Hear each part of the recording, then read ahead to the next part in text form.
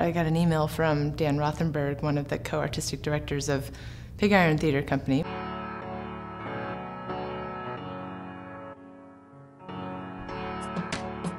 We worked on this piece called Love Unpunished, and it was my first real experience with a company that created original work. Everyone just kind of brought thoughts, ideas to the table, and as a designer, being in on the creation process from the very beginning was completely eye-opening to me.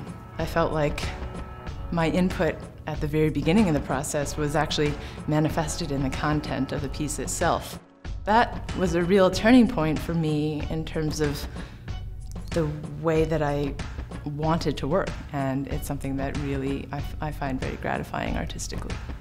Another thing that I really enjoy about creating work in this way is that it's often in non-traditional spaces. Designing sets in traditional theater spaces, I am designing a three-dimensional space, but that three-dimensional space is really only viewed from one side. I would love to actually design the space that the audience moves through and doesn't just look at from one side, because the experience of moving through space is actually one of the most powerful human experiences.